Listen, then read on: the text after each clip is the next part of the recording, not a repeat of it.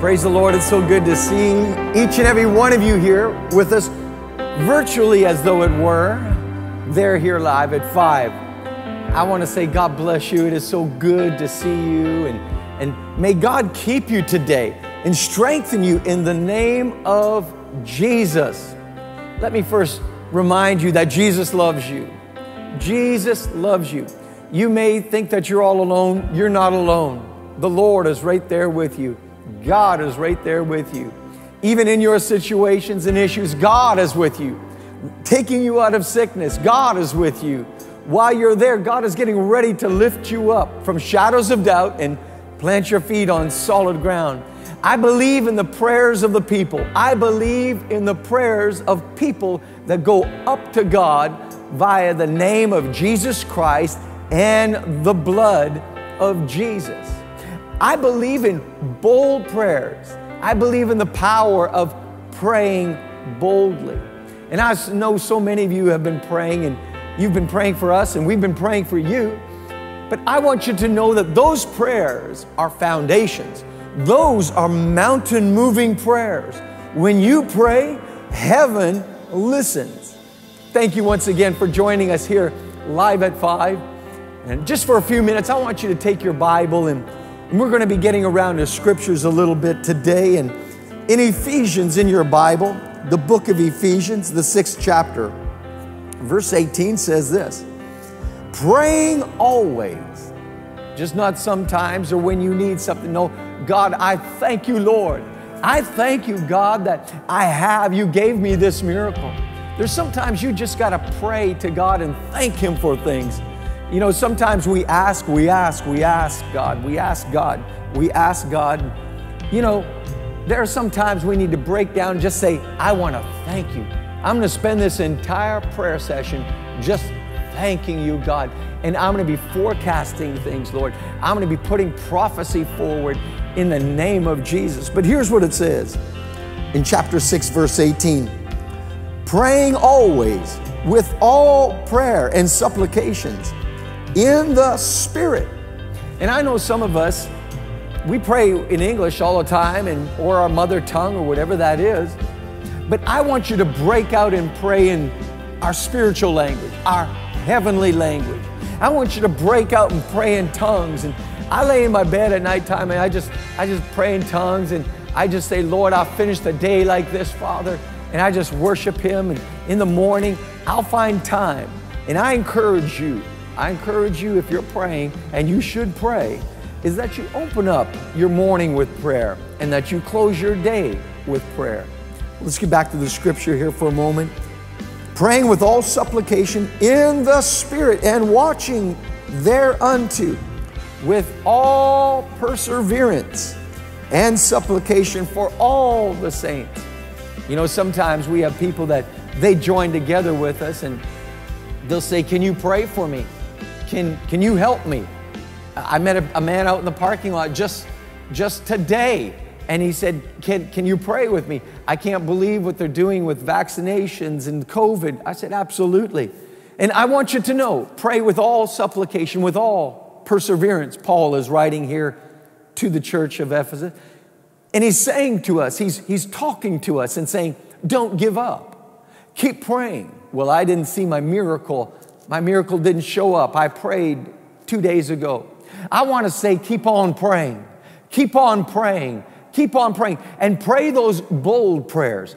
Just don't pray fluffy or light. Pray the bold prayers. God, I need you to do something. Mountain-moving prayer. Mountain-moving prayer. Prayer that's going to change things in your life. Prayer that's going to change someone in your house. Prayer that's going to change the things around you. I want you to know, when you pray, it gets God's attention. When you pray boldly, it gets God's attention even more.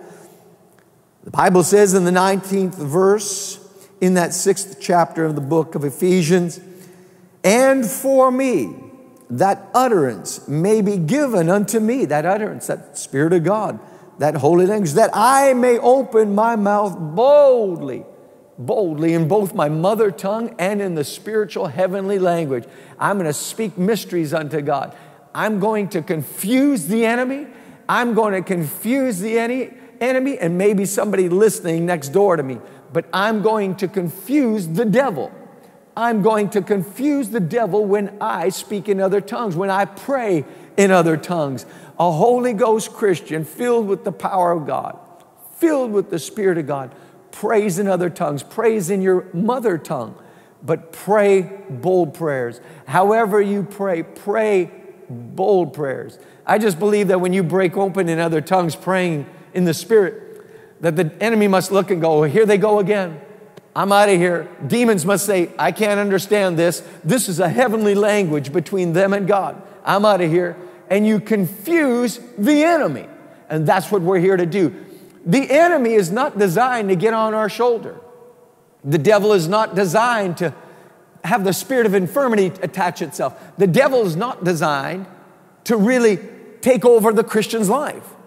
The devil is the father of all lies. He is the father of all lies. Satan is the father of all lies. Every time he opens his mouth, he's lying. So when the enemy comes at you with something, you need to break open with tongues. You need to start praying in other tongues. Start praying in your mother tongue. Get in your car, roll the windows up or roll them down and just begin to shout prayers unto the Lord. You know, the Bible talks about it, that God is even in a still small voice. You can pray within yourself, and you can be on the bus just behind your mask, just saying, Lord, help me. God, touch my life, touch my family, touch my health, touch me, Lord. Walking down the street with a mask on, praying in other tongues in the name of Jesus. And you maybe in a supermarket, you're shopping around, and you're picking up the soup or you're picking up the pasta, you're picking up, and you're behind that mask, you're praying, Lord, in the name of Jesus. Touch. Bold prayers attract the attention of God. The power of praying boldly. The Bible says here in that 19th verse, and for me the utterance is made given unto me, that I may open my mouth boldly and make known the mystery of the gospel, for which I am an ambassador. The mystery of the gospel, I love that. For which I am an ambassador in bonds, that therein I may speak boldly as I ought to speak. As I ought to speak. As you ought to speak. As you ought to say. You need to pray boldly. You need to pray with all fervence.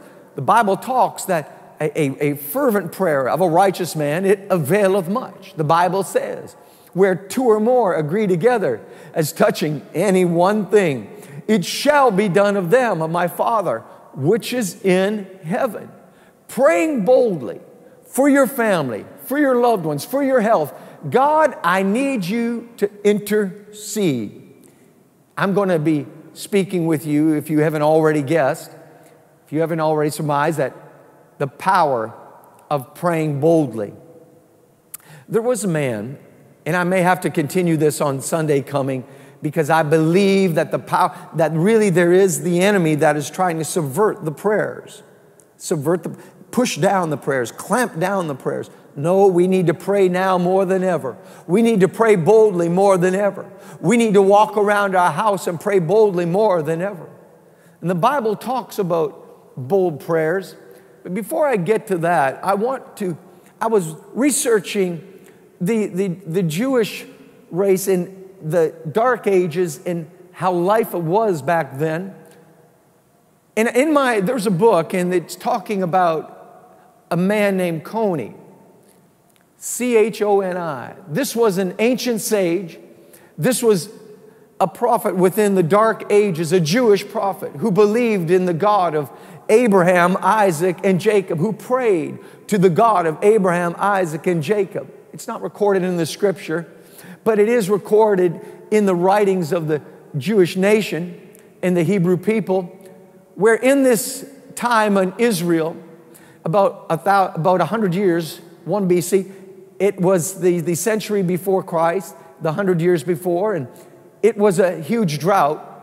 Israel was really in the drought of its time, and they were suffering. And as you know, water is pretty important back then. It was the life source. It's where they had to have it. Life was water. Water was life. Without it, in the Middle East, you were doomed. There was no hydro. There was no air conditioning. And the Hebrew nation began to suffer. But there was this man named Coney, this ancient sage, this prophet as though it were, who believed in the God of Abraham, Isaac, and Jacob. They came to him and said, do something. And it's at that time that history within the Hebrew writings says that this man took and he drew a circle around himself. He took and went all the way around himself with a circle in the sand. And that he jumped in this circle and he said, I am not moving out of this circle till God answers prayer. Till the God of Abraham, Isaac, and Jacob answers my prayer. It is this ancient sage named Coney who said, and he read, and I'm going to read the prayer that he prayed.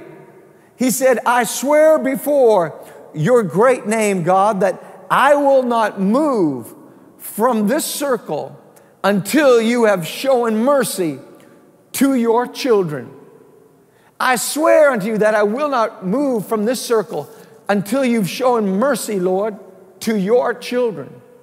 It is at that time that Coney said, I'm praying for rain. I'm praying for rain. And the book that I read said he boldly proclaimed it. Lord, send down rain. And at that very moment, it began to just drop little small droplets. And this book proclaims, says that he said, no, God, I've asked for a rain that would soak the ground. And at that time, there became a strong rain. And then he prayed again and said, Lord, I'm not asking for you to send that much. I'm asking for a steady rain. I want a fresh rain on us, a fresh rain. And the sages record that in the Hebrew writings that rain lasted for a couple days. And he saved everybody because the drought was rendered void at that point and the crops began to grow. But it was the point that he got in that circle and he said, I'm not leaving here. I'm not leaving here till God, you do something. I'm not leaving here till you answer prayer. I'm not leaving here till you hear me. I'm not leaving here till you rescue me. God, till you raise me up in your case or in someone's case out there. You're in a drought. You're in a hard place. You're in a place where it says, I've got to get an answer from God. You need to draw as though it were a spiritual circle around you and say, I'm not leaving this place of prayer until God hears from me. Every day I'm going to show up at this specific time and I'm going to pray to the God of Abraham, Isaac, and Jacob in the name of Jesus so that my prayer is heard, so that the enemy is defeated. You see, the thing that cripples the enemy is prayer. When you get ready to pray, I mean pray and say, God, and from your heart, I mean from your innermost, God, I need you to answer this prayer. I need a big, bold prayer. I'm out of work. God, I need work. I'm in a bed of sickness. God, I need you to raise me from this. I know what that feels like. And I prayed and I said, God, raise me up, Lord. Let this become history in my life so that I may once again proclaim the good news of the gospel. I want you to know that when you pray boldly, you get God's attention. Would you turn in your Bibles with me, please, to Joshua chapter 6. We're going to get into Joshua. The book of Joshua, verse 3 to 5. The Bible says there, you shall march around the city, all you men of war. You shall go all around the city once. This you shall do 6 days. And 7 priests shall bear 7 trumpets of ram's horns before the ark. But the 7th day you shall march around the city 7 times. And the priests shall blow the trumpets. It shall come to pass when they make a long blast with the ram's horn, and when you hear the sound of the trumpet, that all the people, not some of the people, all of the people That's something to speak about unity. All of the people shall shout with a great voice, a great shout. Then the wall of the city will fall down flat, and the people shall go up, every man straight before him. Would you shout amen to that? How many out there right now, you have walls that need to come down? How many out there you're listening and you say, I got some walls around me. I need to see them lay down flat. I need to see them go to nothing. I need God. I need a miracle in my life. Why don't you raise your hands right where you are and say, that's me, Lord. I need a miracle. I need to see some walls come down. 2.5 million people walk the Egyptian in Egyptian bondage. They come out. They come out of Egyptian bondage. They walk through a Red Sea, and now they're on their way to the promised land. But because of their unbelief, say it with me, because of their unbelief, there was a plan. I want you to know, I'm going to get into this book of Joshua and how these walls came down, but I want to dig in to the 2.5 million people that came out of Egypt right now, and they came out and they looked. Keep in mind, we're going to come back to Joshua on these walls because your wall is coming down. But watch the faith back in the desert here where 2.5 million people wander around a desert, but the Bible says because of their unbelief. When you walk around your wall, you can't not believe. You gotta believe. And I'm trying to draw a collage with these two stories, with the two epic events so that you would understand that God would not allow a generation to see the promised land because of unbelief. So when you pray boldly, you've got to pray to God and say, I refuse to deal with unbelief. When I pray, I'm going to believe God right here, right now, that He's going to accomplish that which He said. I need walls to come down in my life. I don't have time to mess around. I don't have time to listen to naysayers. I got some things going on in my life. I need walls to come down. The Bible goes on to say that as these Egyptians, as they walked through this desert with their unbelief, they never got to their promised land. And that every person, think about this for a second, that every person that was 40, they're on their way to Jericho. Watch this, that every person that had been, for the 40 years and under, had been born in a desert. Every person. These are people that have never seen a city. They have never seen a brick. These Hebrews never saw a tower. They never saw building material. They never saw walls. All they saw was desert. Where they lived was in Bedouin tents. Where they lived was just tents. And that's what they did for 40 years. So 40 years out of everybody that was born there, they had never seen a city, a wall, a brick. Never seen any of that. And the first city that they encounter is Jericho. Think about this. So they're coming out, they're coming through the desert. 2.5 million of them walk out of Egyptian bondage and they're coming through. And all of a sudden they come to Jericho and they see walls. Well, they got some clear instruction. They got clear instruction from God. Walk around these walls. Walk around once. Don't say anything. Because sometimes what you say creates an element of doubt in your life. And you begin to give the enemy something to work with. You don't need that. You need faith. You need full belief that God is going to accomplish what you're praying. I mean, full belief. God, to each, the Bible says, is given a measure of faith. You need full belief. Full belief that God is going to accomplish that miracle in your life. That God is going to bring you out. I'm trying to get you to pray bold prayers and understand the power of praying boldly. So the first city they encounter is the city of Jericho. They're coming in and they're looking at Jericho. They've never seen anything like this. Anybody that was 40 years old and younger, they've never seen a wall that is 60 feet high. They've never seen it. They've looked and saying, that's a big wall.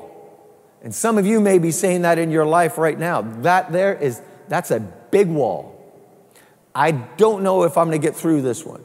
Some of you are saying, I don't know whether I'm going to make it till next week, till next month. I don't know. That's a big wall, a 60-foot wall these Hebrew children were looking at. 40 feet wide. The Bible says that they raced chariots on the top of it. 40 feet wide. They would watch, and they would watch people look down and heckle at them. Look at those Hebrew children walking around the wall. Who do they think they are? Let them laugh at you. Keep on praying. Let them heckle you, but keep on praying. Let them make fun of you, but keep on praying. Keep in there and keep the faith in Jesus' name. You have the blood of Jesus upon you. You have the name of Jesus upon you. It doesn't matter who's up on the wall, who's heckling down at you, because them walls are coming down in the name of Jesus. It doesn't matter how big they are. And too many of us are really facing walls today. So many are facing walls in our life.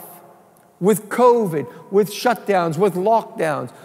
These are walls of epic proportion that we have never seen in my lifetime.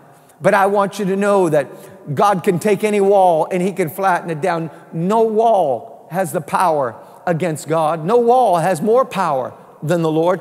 The Bible says that He will make mountains level. I want you to know that's our God. He's a mountain moving God. He's a wall falling God. That's who we serve. Many of you know that your destiny is basically on the other side of your wall. You look and you say, well, how am I going to get to this? No, you say, look how far that is. Look at that wall in between me and my destiny and where I need to go in life. In the name of Jesus, pray boldly. The power of praying boldly. God has a supernatural plan for your life to bring down the walls.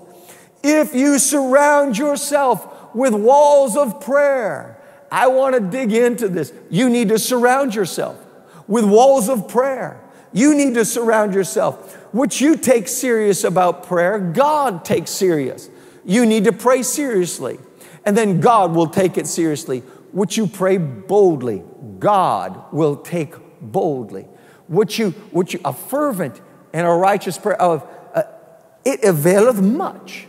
In the name of Jesus, God, I take this serious. The Lord says He'll take it serious, and He'll hear and He'll answer you. The Bible says that this poor man looked up to the hills from whence comes his help. For his help comes from the Lord. The Bible says that God, my God, the God of Abraham, Isaac, and Jacob, Jesus Christ is a very present help in the time of your trouble, in the time of your struggle. Is there anybody out there that has trouble? Is there anybody out there that has struggle? In the name of Jesus, He is your present help, your present help. He's just not a song. He's more than a song. I love the songs. He's more than a rhyme. He's more than a card. He's my everything. And He's your present help in the time of your trouble. Tell the devil, I'm not giving up my territory. I'm surrounded by walls of bold prayer. I'm surrounded by walls that give me life. If all I got to do is pray, then I will pray. I'll raise one hand to God and pray if all I got is the energy to raise one hand. I'll do a little dance if all I got to do and pray in the name of Jesus. Lord, I pray bold prayers before you. I'm not giving up my territory to the devil. You need to tell him that right now. Why don't you say it? I am not giving up my territory to the devil. I'm not giving up my kids. I'm not giving up my family. I'm not giving up my health. I'm not giving up my job. I'm not giving up my career, my schooling. I'm on my way to my diploma. I'm not giving up. I'm on my way to my career. I'm not giving up. In spite of COVID, I'm not giving up. In spite of lockdown, I'm not giving up. My prayer is more powerful than any wall. Those walls are coming down because of the power to pray bold prayers, praying boldly in the name of Jesus Christ. Pray. You know what prayer does? Prayer, when you pray, you prophesy about your own life. They're prophecies. Prayers are prophecies of your future. Prayers are prophecies saying, I am going, Lord, I thank you that I'm succeeding. I thank you, Lord, that I'm healthy. I thank you, God, that I'm making it through. I thank you, Lord, in the name of Jesus, because you make ways where there seem to be no ways. That's my God. Pray in the future. Don't just pray in the present. Pray in the future. Father, I thank you because you're doing this, because you've done this, Lord. Call it into existence. You can't just pray, Lord, I got a headache and I need you to fix my headache. God, I need you. No, God, I thank you because, Lord, I'm intelligent. I'm spiritual. I got a sharp mind. I got a godly mind. Lord, that's my mind. I thank you because I have no pain. I thank you. Throw it into eternity via faith in prayer. If you'll throw it up to God, if you'll push it up to the Lord, what goes up comes down. What you push up to heaven, comes down.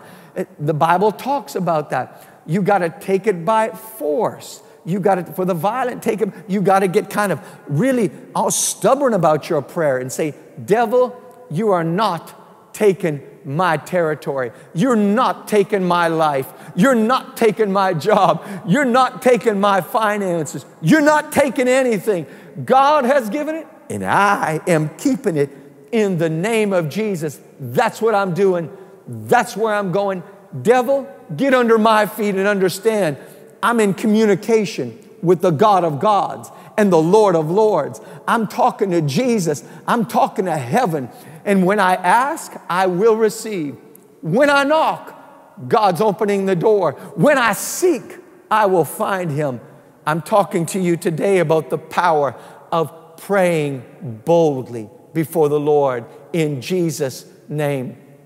I don't have a lot of time today, but I do want to tell you this, that we need to pray for you right now. I'll continue this on Sunday.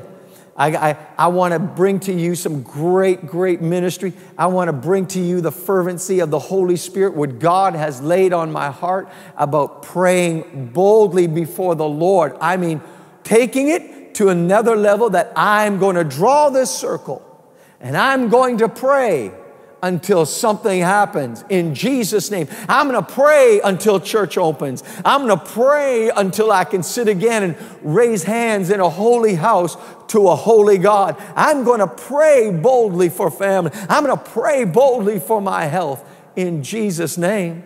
But I want you to join me on Sunday morning, because I want to bring to you some revelation that God's going to bless you, take you once again from shadows of doubt and plant your feet on some solid ground. If we need solid ground more than ever, we need it today. If we need solid ground, we need it more than ever today. I want you to know that God has you in the hollow of his hand. God loves you. We love you. And I need you, if you got prayer requests, if you need prayer, please make sure that, and we'll pray before we leave here today, but you need to write into us. You need to email, call the phone. The office is open all the time. You need to call in, and we'll be more than happy to pray with you, to join together. Take this stream and send it to all your friends. I talked to somebody the other day, and they said, I have 300 contacts and on my Facebook, or 300 people on Facebook. I said, that's tremendous. That's really something. Praise God. And I said, you need to post something. They looked and said, yeah, I think I should probably post some stuff from Prayer Palace and ministry. I said, that's a great idea. Put your faith out there. Put your faith out there. Let people know that you're born again Christian. Let them know that you're born again and that you love the Lord. I promise you, Jesus said it very clearly. He said that if you'll confess me before men, I'll confess you before the Father. It doesn't matter how good you sing. It doesn't matter how many people you know. And I've seen, some people know lots of people. But Jesus said also, if you deny me before men, I will deny you before the Father. Every chance you get, I'm a born-again Christian. Here's my church. Here's my faith. Here's what I believe. Here's where I stand. Oh, well, I have to unlike you. Well, then unlike you. Let them unlike you. Because I'd rather be holding hands with the Lord than holding hands with something else. I'd rather be holding hands with faith in Jesus than holding hands with the world. So you need to understand, put your testimony out there. If there's ever a time that you need to testify, it's now. People need to hear your testimony. They're counting on your testimony. Some of you, perhaps they haven't known you're saved, and you've been on Instagram and Twitter and Facebook for 10 years, and they still don't know you're saved. How would Jesus look at that? Confess the Lord publicly and privately to everybody. In Jesus' name, stand on the Word of God. What would Jesus say? I mean, what would He say?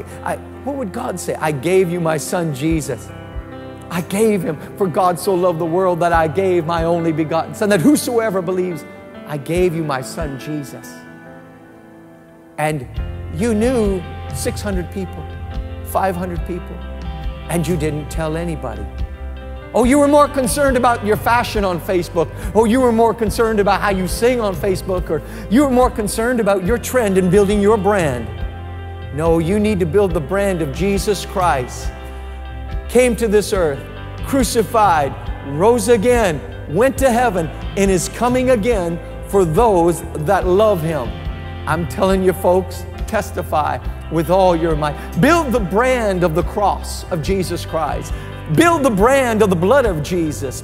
Build the brand of the name of Jesus. What's your brand? What is any brand compared to the brand of eternal life? Compared to the brand of the Bible? Compared to the brand of Jesus of Nazareth? Compared to Him, the God of gods and the Lord of lords, the God of Abraham, Isaac, and Jacob? What is your brand compared to the I am that I am?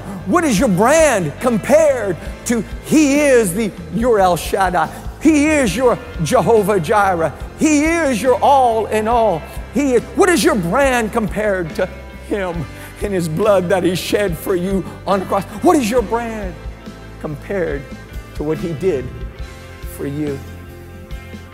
It's in your hands. I give you Jesus. I give you Jesus Christ of Nazareth. And if you don't know Him, would you repeat after me? Dear Jesus, come into my heart. I confess my sin. Forgive me. Jesus, I am yours. Lord, I haven't been right. I haven't done what's right. I've been wayward. I thought I was serving you, but I really wasn't. God, touch me.